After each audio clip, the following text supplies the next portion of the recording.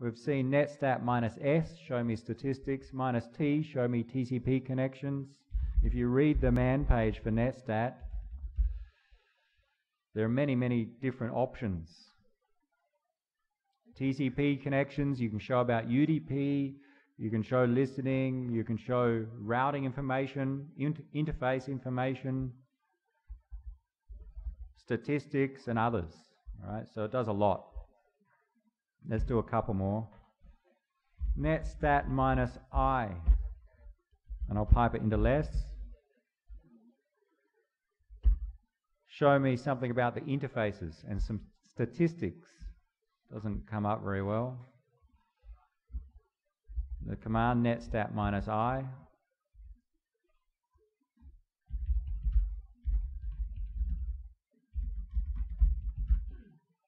Some statistics about my interfaces. Right, so my ETH 0, 1 and 2 and some of the data of packets received okay, transmitted okay and so on. Netstat minus R shows me the routing table. And I should have did it with the minus N option to show no nicknames. It was a bit slow without it. But the routing table, if we look at the first two columns, gives me two entries and it says, look at the last column maybe first. To reach anyone on network 10.10.16.0, we know that network address from our first task. To reach anyone on this subnet, there is no gateway, send direct. It doesn't make sense to send to a router if they're on the same subnet as me. A gateway also means router. The first row is for anyone else, send to the router or gateway 10.10.16.1. So if I want to communicate with anyone that starts with 10.10.16, then send direct to them in the LAN.